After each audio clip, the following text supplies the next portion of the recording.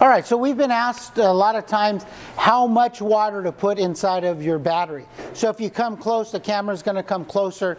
What you're going to want to do is you're going to want to take off the cap, look inside the battery, and you'll see in this particular battery, you'll see the yellow plate that runs horizontal. You want to bring the water just barely above it. The reason why you don't want to fill it to the rim of this black portion is you want to be able to have about 1 inch to 1.5 inches below the top here, because when the battery's being charged, it creates heat. These caps have ventilation in them so that the acid and the water mix while that heat process is being as it's being charged. So what happens is the hot air releases out.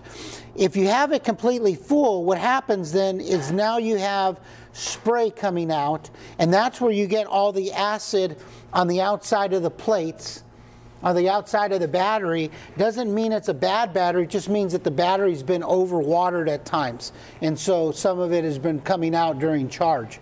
So that's the proper height to be able to charge your electric forklift battery.